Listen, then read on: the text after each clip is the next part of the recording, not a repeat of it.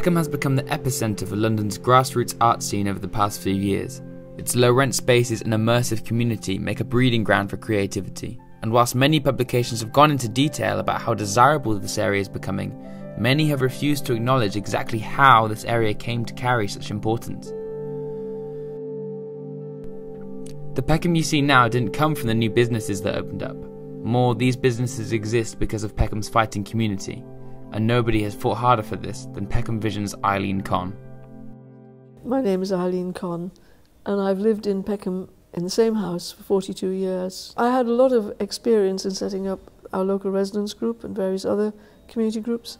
About 15 years ago, there were things happening in my neighbourhood which got me involved again.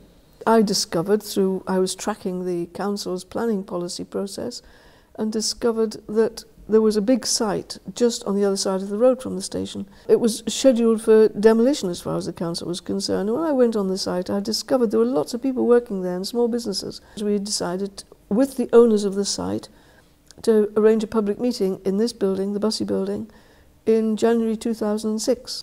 And so by 2009, when Transport for London finally conceded that it wasn't the right place for the tram depot, and that wasn't actually very good for Peckham Town Centre either, a lot of new things were already happening on the site. Eileen's involvement in the community and unrelenting motivation to prove Peckham has a place in London has led to her being given a space in Holdren's Arcade to gather her constantly updating list of causes, including cleaning up the streets and stopping the building of a new multi-storey car park that would ruin the Peckham skyline.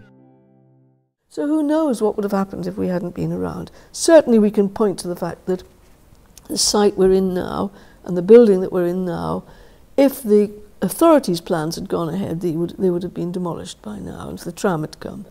The planning policy for this site is now what we were talking about 10 years ago. Is there a different future for these buildings and this site, which is about creativity, about new enterprises, about small businesses, about an organic evolution, and that's what's happening.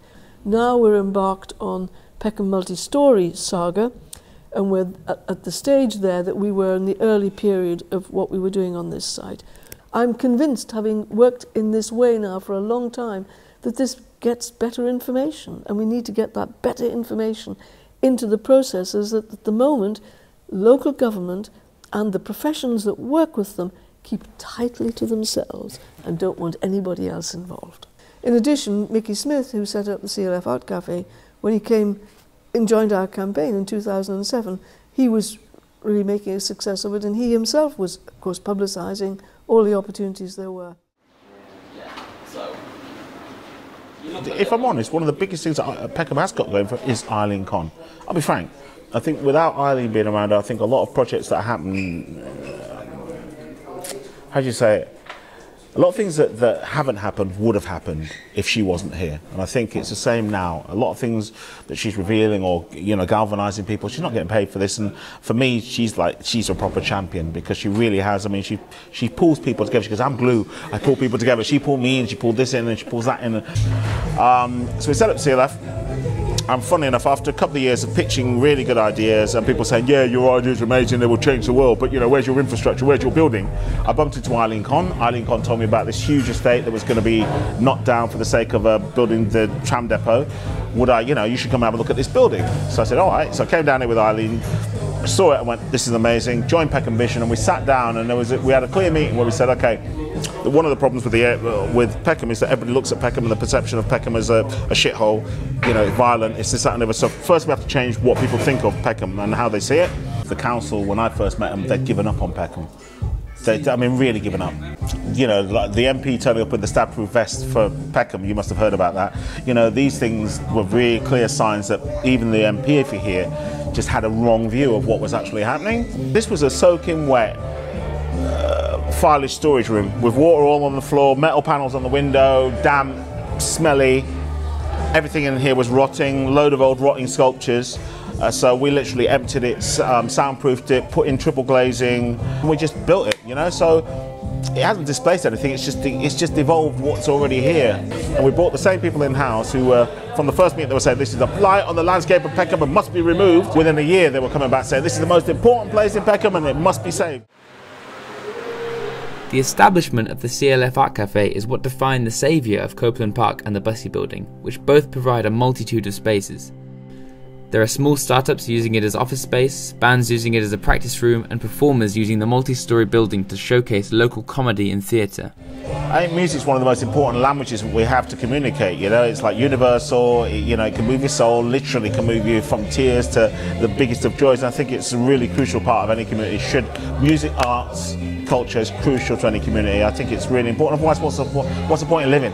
Yeah. You know, earn your money, go home, earn your money, go home. I don't think so. We live for more than that, you know, so I think it's crucial. Although, the area has not had it easy and has recently warded off the installation of luxury flats and a boutique shopping district after a petition protesting this gained 15,000 signatures in less than a month. Receiving a very large amount of media attention due to the gentrification of the area, Peckham has become as synonymous as Shoreditch or Hackney in relation to rising house prices and culture sacrifice. We got wind of a planning application to change a retail furniture store in Rye Lane into Foxtons, property estate agents, who are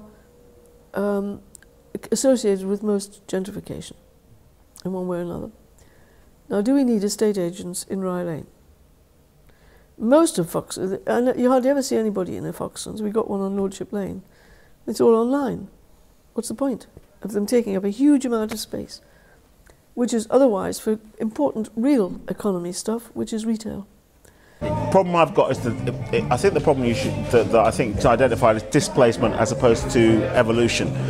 If you evolved a place by adding more to it and maybe upgrading what's already there, then you've got a chance of keeping what makes it special. But unfortunately, it seems to be one eats the other. One comes in and just eats the other one up and then goes, oh, do you know what? I can afford more rent than you next door, so I'm going to go to your landlord, I'm going to offer twice the rent and get rid of you. I mean, we're going to carry on doing what we're doing, but I mean, I just think that Peckham's got a long way to go yet, and I think that one of its only saving graces, or biggest saving grace, that might stop the gentrification is the fact that we've got all these unused railway arches that are being used for scaffold storage and stuff. There's a lot to develop without touching what's here, if that makes sense. This area has a rich Afro-Caribbean culture, as well as a number of other smaller cultures. Restaurants and many local businesses have been replaced by bigger companies willing to buy out the space. Local writer and owner of Persepolis, Sally Butcher, has seen Peckham throughout its regeneration. Yes, I mean, house prices have shot up from affordable to extremely unaffordable in an astonishing amount of time. The housing might have changed, but people haven't, and long may it stay the same. So there are two Peckhams, one of which is well and truly soundly regenerated, and the other I'm hoping will remain untouched forever. I mean, I've always felt that it's the safest area in London. People look out for each other, whereas in other parts of London you can walk in the street and you know, people cross the road if you're in trouble. In Peckham there's never, ever, ever a case of that. Sally isn't just a business owner, she's an outspoken public speaker who's had faith in Peckham since she opened up shop 15 years ago. I was one of the co-founders of the I Love Peckham Festival and the Peckham Literary Festival, and this business of I Love Peckham is, I mean, we have it on our bags. I've got it on the back of my t-shirt now. We spread it everywhere. We try to spread it all over the world. It's obvious that the future of this area isn't quite written in stone, but the love and faith shown by the local community is surely enough to protect the area's culture. If you could ever get to the point where every community had a little organisation with an Eileen Con that really knew the laws, that everybody in the community could go to, that represented them, I think you'd find that a lot of communities, gentrification would become not a word of the past, but would be a lot harder to gentrify an area, because you know, the red flags would go up when the planning permissions were going down to knock down that historical building, or rents going up, or that, or to galvanise the media to get behind certain things, you know, and that's what every area needs. So I feel complete that what I was thinking 10 years ago wasn't rubbish. It's taken a long time to prove it. And I feel the same about the station area, and the same about multi-storey, and actually lots of places in Peckham Town Centre that have just as much important issues that we've never been able to focus on, and they're being badly handled in exactly the same way. All we can do is, with our limited capacity, is try to show a different way that we hope people will copy.